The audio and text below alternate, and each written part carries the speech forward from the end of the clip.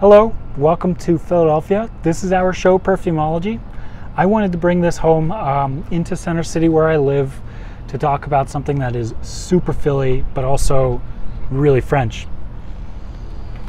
This fragrance here is Gin Fizz, and it fits in very nicely to our city because it's about Grace Kelly.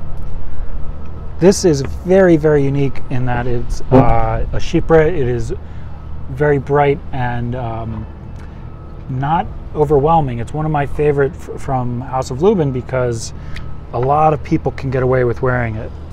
Now you have to enjoy certain things. When I smell it, I overwhelmingly get this champagne and roses. This is meant to celebrate the actress Grace Kelly, and I think that Henri Giboulet, I think that's how you pronounce his name, originally in 1955 created this fragrance to celebrate her and to give this sparkling personality to the fragrance.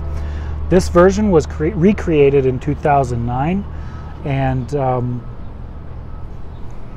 they did it in a very modern way. It is very fresh. It is definitely giving that sparkling, I want to call it Prosecco because it's a hint sweet, but also certain other notes. The rose is very light. I know that Lubin uses very light rose concrete, and that's pretty special because it's not robust, it's not vulgar.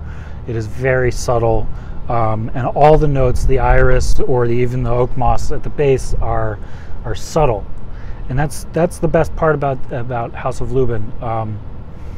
Everything is meant to serve a purpose and not be in your face about it. They formulate their fragrances in a way that's very spectacular, that's very special.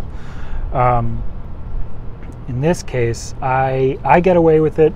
It does lean a little more feminine because of the roses and the iris, but if you know me or you know our shop, it's all about the wearer and what you feel like wearing, and I definitely pull this off on a warmer day.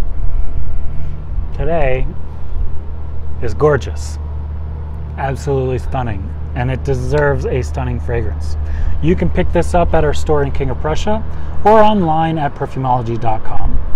Thanks so much for joining us. Have a lovely and fragrant day.